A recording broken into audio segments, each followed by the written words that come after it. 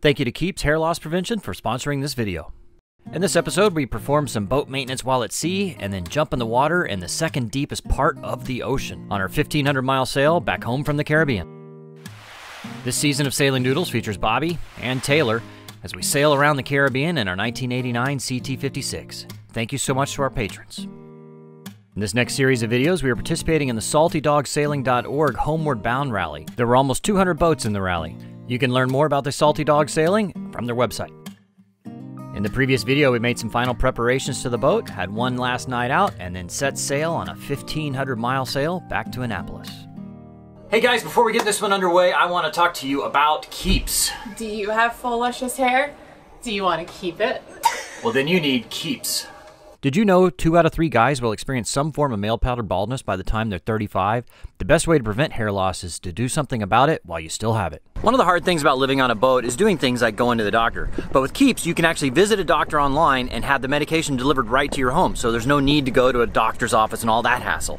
The Keeps.com website has thousands of testimonials and lots of before and after pictures so you can see just how well their products work. So if you notice you're losing your hair, do something about it. For a limited time, go to Keeps.com/sailing and get 50% off your first order, or click the link down in the description. So if you notice you're losing your hair, do something about it with Keeps and keep your hair.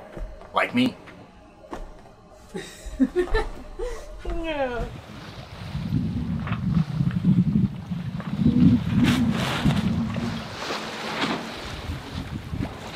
Good morning on day 2. I was able to get maybe 6 hours of sleep last night. I didn't get even that much the night before, so I'm happy about that, I guess. Motored most of the night just because we're having electrical issues. The generator is putting out power, but it's not getting to the inverter charger, and we didn't have a whole lot of sun yesterday, so our batteries were a little low. So we couldn't charge the batteries with the generator, which is pretty important, and because we don't have enough solar. That's why I always want the generator to be a luxury, not a necessity. Right now it's a necessity. So we had to motor all night because I don't have a very big alternator on the generator, on the motor, which is another thing I want to fix. I need to put like a 100 amp alternator on there. We actually didn't have any bad weather, but there was a lot of squalls like before sunset, so we just decided to keep the Genoa out only and motor sail. This morning, before I took over at 6 a.m. and Dave helped me get the spinnaker up and we put the mizzen up. And now I'm going to troubleshoot some electrical issues and hopefully we have a pretty good day sailing.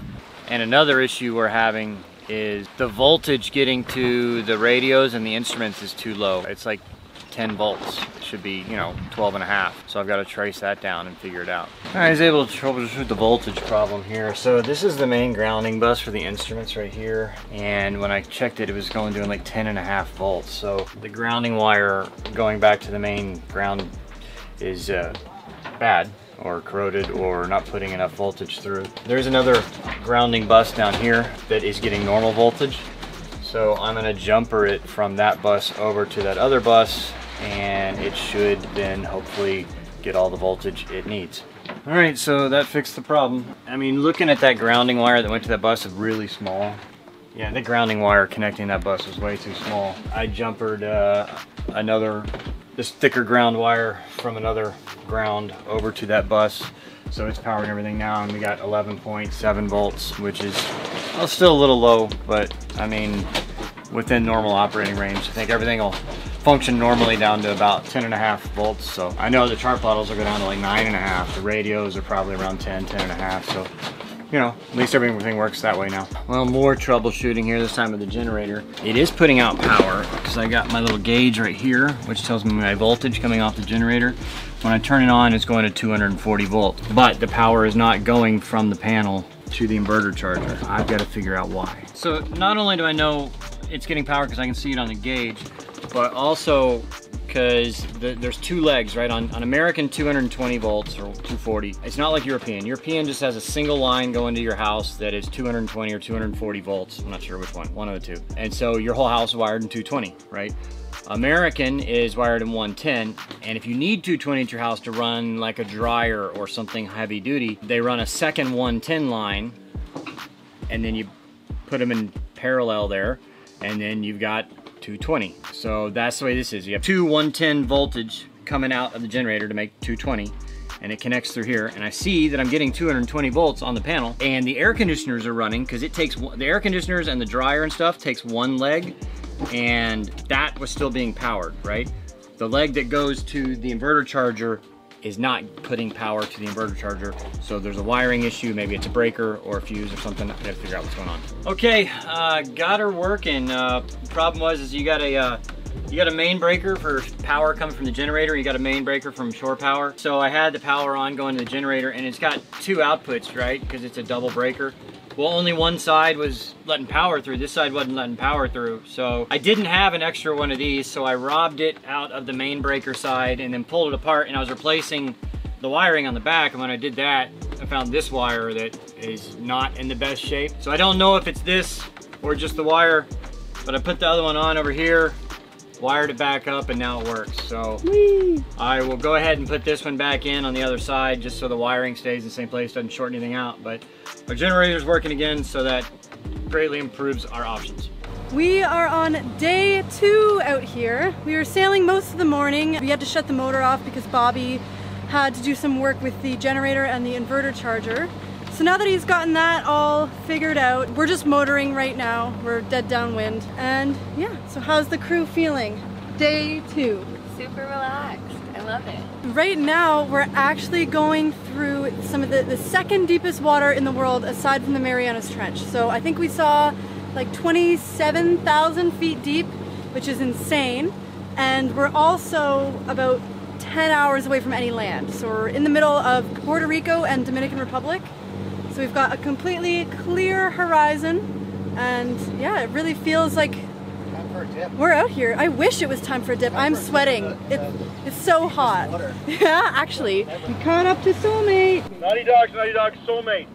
Hey Soulmate, this is Naughty Dogs. Hey, we're thinking about going to neutral, throwing a line out the back, and jumping in 25,000 feet of water. You guys game?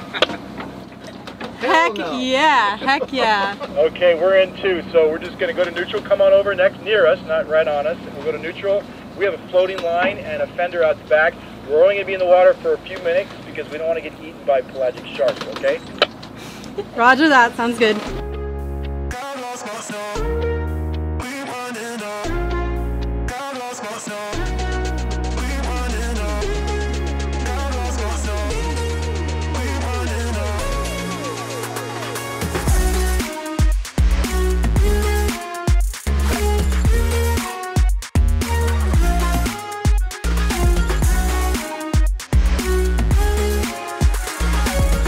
There's a lot of excitement going on. We just met up with our buddy boat Soulmate, and first of all we saw some whales, which was super exciting.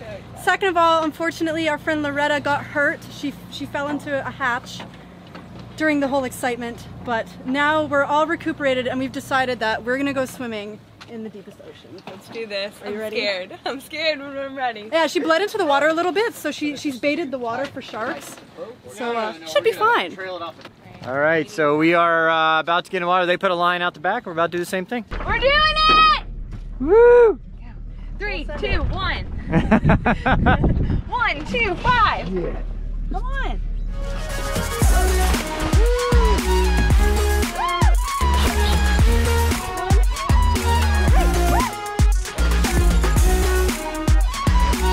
I'm still in my underwear, but I don't care.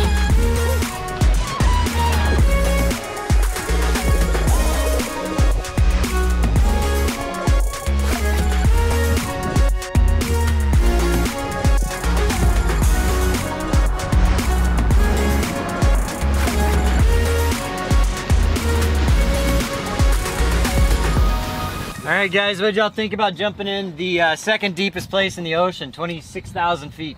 Unreal.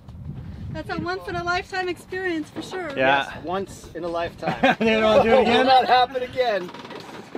I thought it was great. It was great. It was. Thank you, Bobby. Yeah, all right. Well, now I'll put some not underwear on and let's get moving again. It was really amazing just to like see through the goggles and see nothing but blue. Icy blue. Yeah. That, I mean, And sharks. That was no sharks. Yeah. Oh, that was amazing. Crazy. Woo. All right, let's get back at it. Yeah. Let's do it. All right, guys, to a successful Cheers. swim in the deepest part. There you go. And cheers right. to you fixing our problems. Yeah. All of our Cheers, problems. Bobby. I spent probably a couple hours working on shit today, but we got it done, so there you go. Well, you've had a nap and a beer. So. Nap and a beer. I'm Nap and great a with beer that. and And a dive swim. in the And a ocean. swim in the deepest Cheers. part of There the you ocean. Cheers.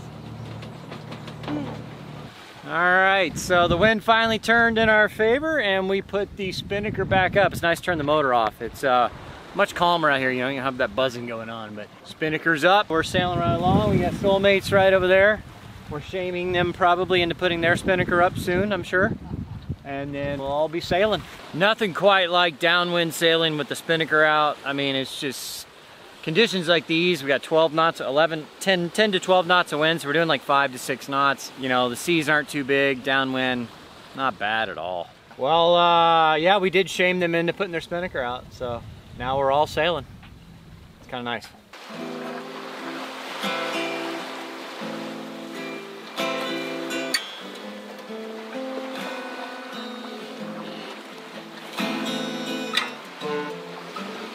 So it's been a pretty good day. Yesterday was a great day too, starting out especially in the evening when the wind changed and things got a little funky. Then we had some problems with our instruments, you know, too low voltage on those, and the generator wouldn't power our inverter charger. The day ended not on a good note. Today, much better. I mean, started off a lot of hard work. You know, I got the voltage problem fixed the generator, and we motored from about 11 o'clock onward until about now.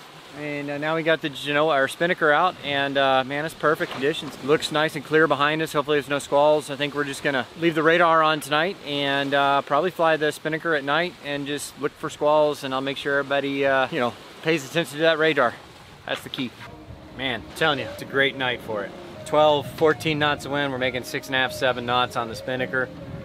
I mean, there's some clouds behind us, doesn't look, well, maybe there's a squall back there, but we're gonna keep it up and pay attention to the radar tonight. It's just so much more comfortable when we got the spinnaker up. There's a lot less roll. When you got a sail up, especially one that's full, like it is now, we're always heeled over just slightly, especially downwind, it's great. You're just heeled over just slightly, so when a wave comes from behind us, which they are right now, you roll that way, and then instead of, if you didn't have a sail up, you would just spring back and go the other way, and then you do all this. But when you have a good sail up like this, you spring over a little bit, and then you slowly come back to level, and then maybe you go back. So there's a lot less roll. It's so nice. And a following sea, it's great. Hey guys, just checking in with everybody for the little daily video diary that we're going to be doing. So yesterday I didn't do a video diary. It was kind of, the first day for me is always just a bit of an adjustment day. Just kind of getting used to, you know, what the wind and the waves are doing, and I usually get a little bit drowsy. So yesterday was kind of just a mellow day. It was pretty good though. We had good conditions. We got to fly the spinnaker for the first time. And so last night I was on night watch from 12 midnight until 3 a.m. and it was a pretty good watch. The wind was a little crappy. We were like almost going dead downwind, so we had to motor for a little bit. And I was pretty tired. I didn't get any sleep really before, and I didn't get that much sleep after, but hopefully tonight, I'm doing the same watch tonight, hopefully it will be a little better. I won't be as tired. Today is day 2, and it's been such an awesome day. This morning we had to fix a few little mechanical issues, or Bobby did, and then shortly after I was behind the helm just kind of looking at the GPS, and I remember Bobby saying something about Puerto Rican Trench, how it's the second deepest point in the ocean aside from Mariana's Trench.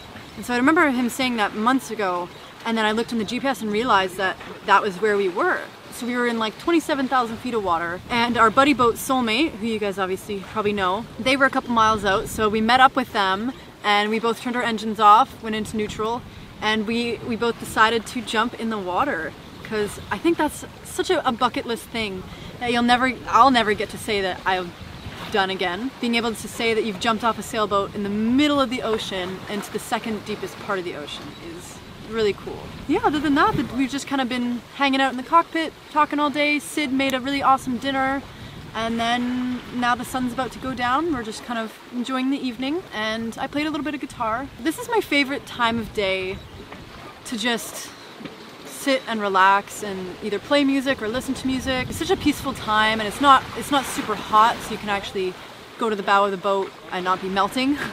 It's just absolutely beautiful out here, having no visual point of land in sight. Like 360 degrees, it's just horizon and ocean. It makes you feel very small, but it's really beautiful. It's something that, I mean, not a lot of people really get to see or experience, so I'm feeling very thankful for this journey, And I think that's about all I've got to say for today, but I will check back in with you guys tomorrow.